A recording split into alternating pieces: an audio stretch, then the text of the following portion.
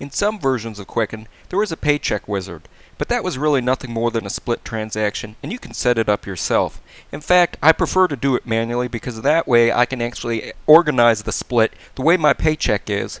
Now, setting up your paycheck in Quicken is really easy, but before you even attempt to do so, examine your paycheck and look at the different categories you're going to need. You'll likely need to set up some categories for, let's say, your taxes.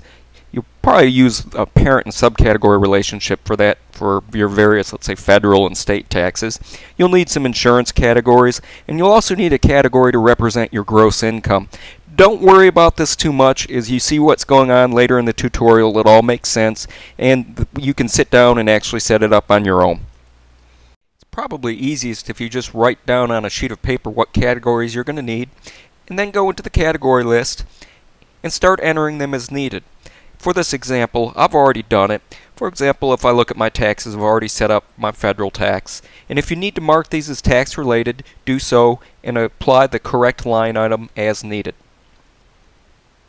Now I'm going to cancel out of this, and I've already set up all my different categories, so I'll close the category list window. And the first thing I want to do is start creating my transaction, and this is going to be a scheduled transaction. So I'll click on the schedule and create a new scheduled transaction. If you're not familiar with setting up scheduled transactions, they're really easy. Take a look at my other tutorial regarding them. But what I really need to do is just change the schedule to when I get paid. I get paid every 2 weeks, so I'll use the every 2 weeks option, and I get paid on Thursday. It's one payday around 2 o'clock in the afternoon, and ends never.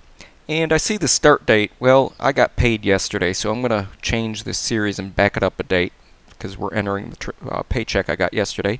And notice 9/18, that's when the series starts. Just click on the X to close the scheduler.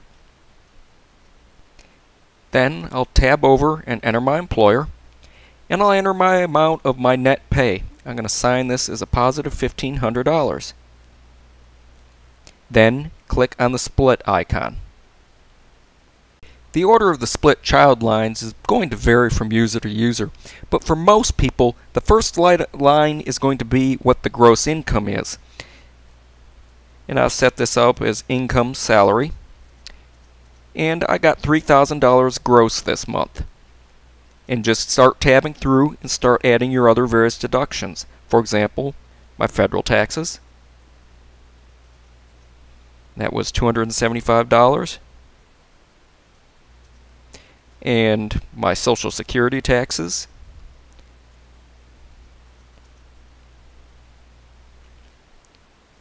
and so on. Just keep tabbing through and adding the various child lines. To save some time, I've gone through and entered all the different child lines, and I'm just finishing up here, and I'm going to make my last one is my 401 contribution, investment 401k, and that's actually a transfer over to that account, so we'll put that account's name there. And I'm done. One thing to note here is that in the beginning I pointed out that I had to sign that amount. That's because there was no category associated with this when I created the split. But once you sign that first amount, whether or not the category is income or expense, these amounts will automatically sign. You're not going to have to manually do that. Everything's set up, and I click Save.